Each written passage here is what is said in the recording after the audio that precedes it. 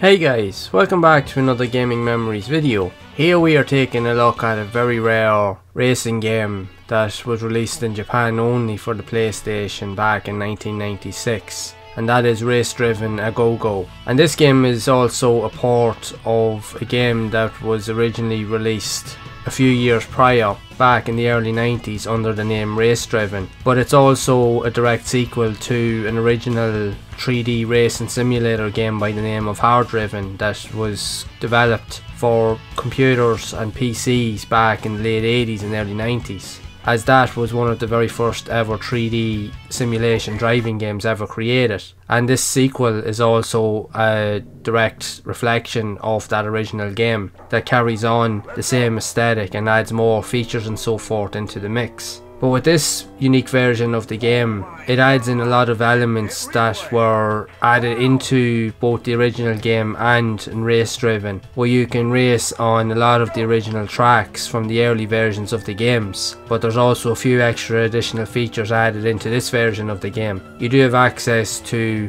a number of different types of vehicles, all with their own unique abilities and handling characteristics that do reflect your overall gameplay experience as you use them on each track. But you also have access to a select number of different tracks, both from the original game and updated tracks with improved visuals and textures and so forth. But looking at the visuals in the game, this in itself is how an original 3D style simulation game would have looked back at that time. This was long before the likes of proper 3D gaming on consoles with the likes of the PlayStation, the Sega Saturn. This here would have really started out life as more like a test type of prototype to see how racing games would have worked, and then it was eventually developed into a game. So it is quite unique to see a port of this that was added onto consoles, so not many people would know that this type of game even exists, or even that something like this was even a thing back in the day. So it is quite unique, but it also offers up a piece of gaming history, so you can get to see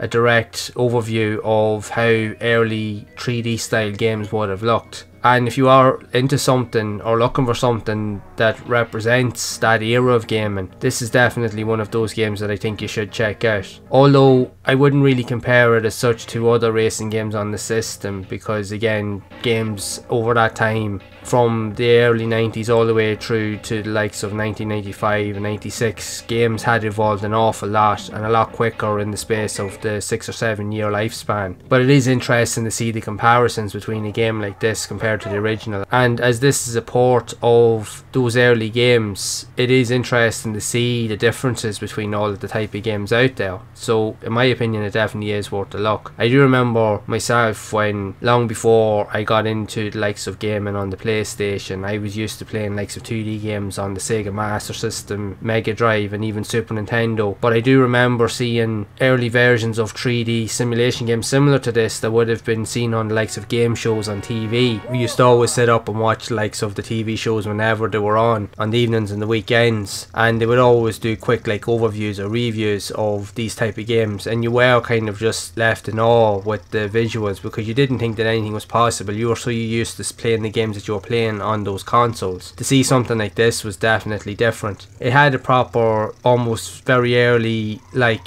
virtual reality aesthetic to it, which was also futuristic if you'd put it, so it was very different for its time. Now this game may not be for everybody. A lot of people will probably look at this and they'll be like, no, I don't like it straight away. They won't even give it a chance. But if you are into games in general and you really like gaming history and you like to see the evolution of different types of games, I do highly recommend that this is something that you go and try out, even if you only play it for a few playthroughs. Again, it's difficult to play, it is hard to master because again, it's an old school game. There's very little room for error, but there is quite a bit of fun to be had with it. It's just something that is very, very different to what you would be used to playing on consoles. But also with this game, as it is quite rare, you can get versions of physical copies of it on the internet, on the likes of eBay and so forth as of recording this video, but you will pay a heavy premium to be able to gain access to one of those physical copies. You will definitely end up spending a couple of $100s just to gain access to a copy. But in hindsight to that, if you are a game collector, which I'm sure a lot of you are, and you like collecting physical copies of games, there's no reason why you probably shouldn't have this in your collection as well, because again, this type of game does represent a piece of gaming history that's pretty much long forgotten, and like I mentioned, there is a lot of gamers out there that wouldn't even know that this even exists. So to still be able to get a chance to even play it now, today, is, for me personally, is quite a privilege, because again, I love old school gaming. I grew up in that era when things were transitioning from 2D to 3D, and to see these type of games in action, for me, just blew me away. And then when I look back at different types of games that I did eventually get to play, like when I got to play the likes of even Resident Evil, even though it's different to this type of game, but then I played the likes of Destruction Derby, there was Formula 1, there was loads of different games on the PlayStation, and I got to play them in full 3D. It just, for me, it was just epic,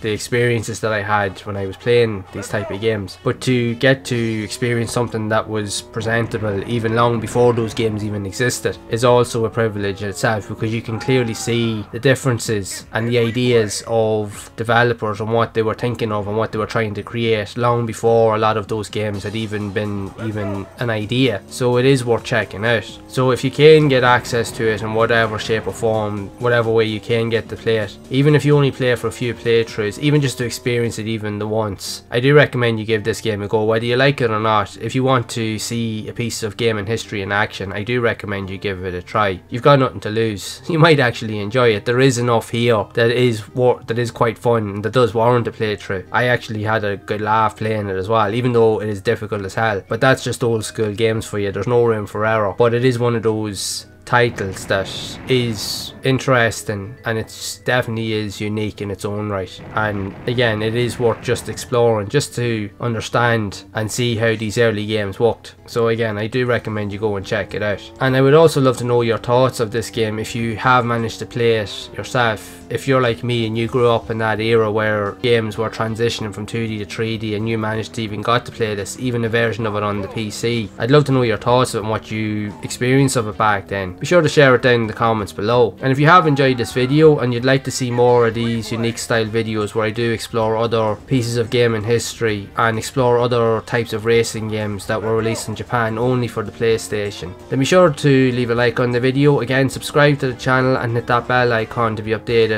whenever future videos are released. And be sure to check out a lot of the other videos on the channel where I do provide reviews and other gameplay videos of similar style games that were released in Japan only, and also in other regions for the PlayStation 1. So until next time, make sure to keep playing those classic games and enjoying them, and keep those gaming memories alive.